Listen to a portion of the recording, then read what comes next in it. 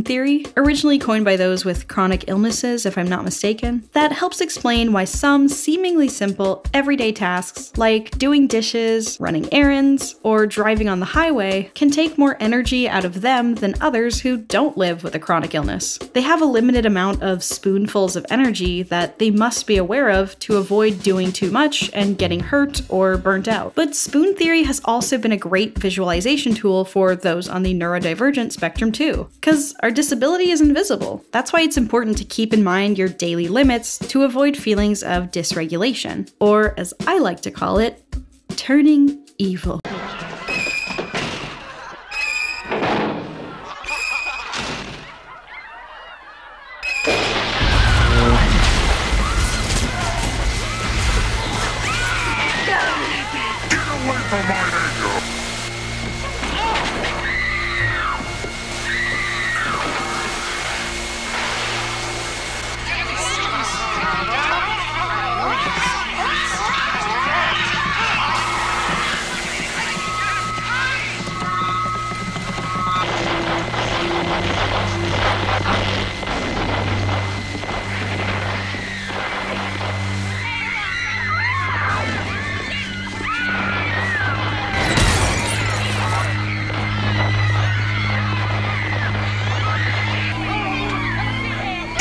from my Eggo!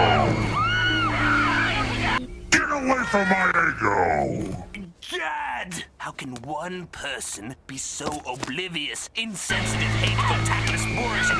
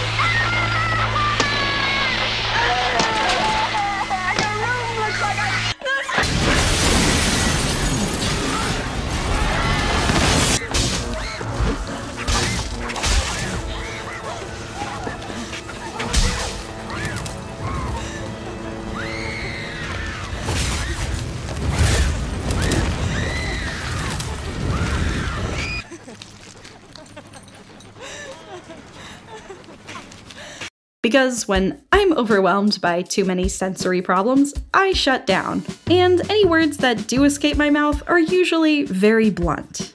Unlike this knife.